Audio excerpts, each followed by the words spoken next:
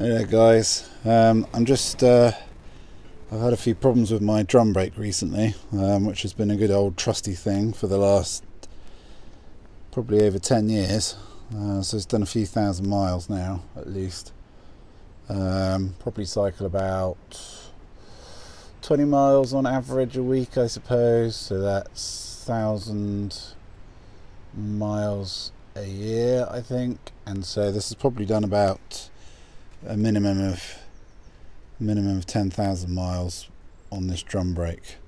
And I've found what's happened is that this arm here, which actuates the shoes inside, the travel has become longer and longer over the time period I've had it, and we'll open it up in a minute. There's a little cam inside here which twists around, and the further the arm goes, the more prone it is to jamming when it's not lubricated properly. And so whilst I used to take this apart every 2 or 3 years just to grease the cam, it's the only maintenance I've ever done on this really,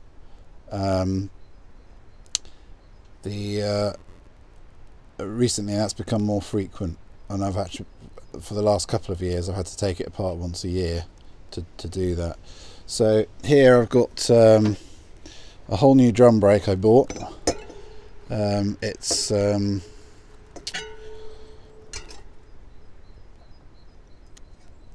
brand new, and I bought the whole thing because it's got the dynamo on the other side you can use, and the actual body as well will be useful if that's become worn.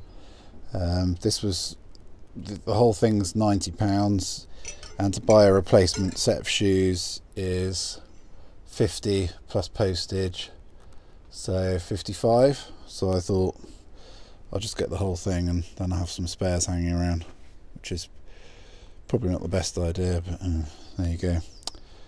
But anyway, you can see that the arm on this one doesn't move nearly so much as this one. See, that's probably got about over an inch of travel in it at the moment before it's engaged, whilst this one here, yeah, probably like less than half an inch before it before the pads hit the drum. So what I'm going to do now is I'm going to take this brake, what do they call it, brake plate assembly off this one here, and I'm going to put it inside the old one, and then we'll have a look and see what's happening. It might be that the actual hub itself is worn down on the inside or something, and we end up with a kind of in-between thing, but we'll see.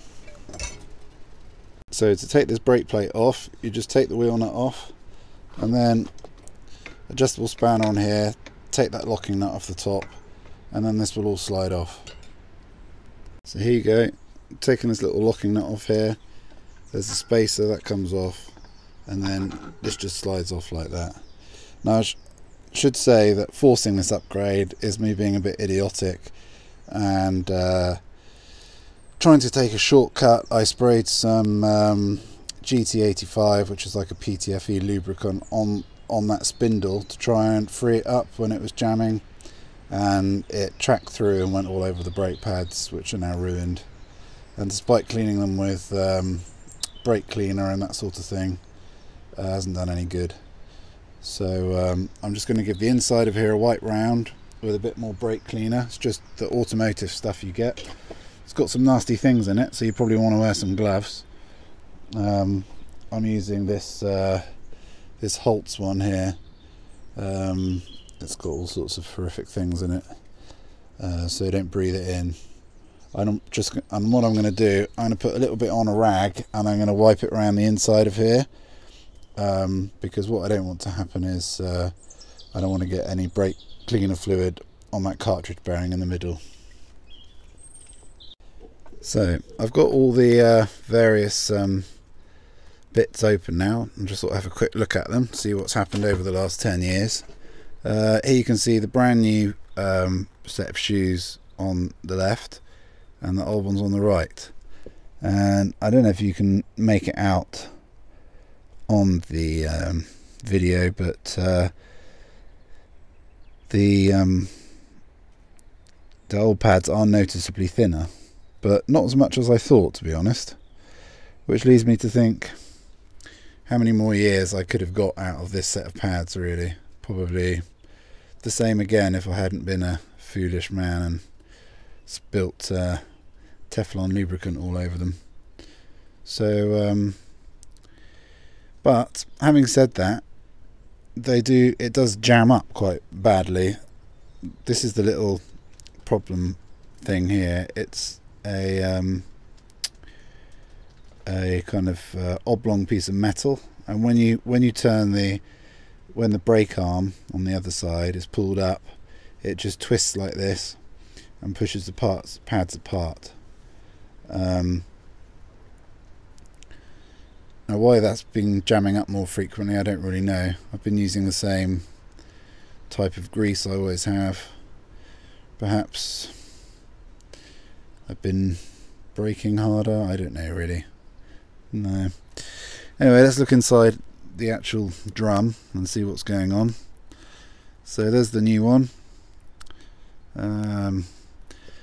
There's no really visible difference. There's some pitting, which I've just talked about in a previous video, on the inside of this one here. And can we see? No, that's there as well. There's a little lip around the bottom, which is present in this one as well, so it's not due to it being worn down or anything. So it looks in reasonably good quality, the drum condition, the drum. I wonder what year these were made in. So that, I think this one was made in 2007. From looking at that, November 2007. And is this one? This has got a 9, doesn't go up, so it must be 2019. May 2019. So yeah, like I say, it's probably 10-11 years old I've been using it for. So there you go, there's the old one. Doesn't look like it's too worn out, but something weird going on with the function of this arm and how that little cam works there. Perhaps a lighter lubricant or no lubricant. Maybe that's the answer, because otherwise you might get brake dust stuck in there. Perhaps it's something else. But yeah, don't get lubricant on your brake blocks because it really messes them up. I'm a bit annoyed I did that. So anyway, we're going to fit this one back in here now and go for a test ride and see how it goes. Right, one last tip which I forgot about is make sure that when you put your you can just about see the arm on the other side here for the brake sticking up, and the dynamo contact thingy, this thing here, okay, needs to be sticking in roughly the same direction, and then that way the connector will be tucked in behind your fork stanchion rather than sticking out the bottom where it can get hit by things. Okay, so this is the new set of pads, and just before I was putting them in I thought I'd check to see whether this little cam thing here is lubricated, and it's not, it's dry. So that would suggest that you ought to try and keep it that way over the lifetime. I did notice when I opened up the old one, which I had lubricated, it was a lot of brake dust was all muddled up with the grease and maybe gone a bit sticky. So I think, yeah, brake cleaner only inside, and maybe if you're going to do a service in here, not to lubricate that, just put some brake cleaner on. I mean, it doesn't make too much difference, I suppose, but there you go.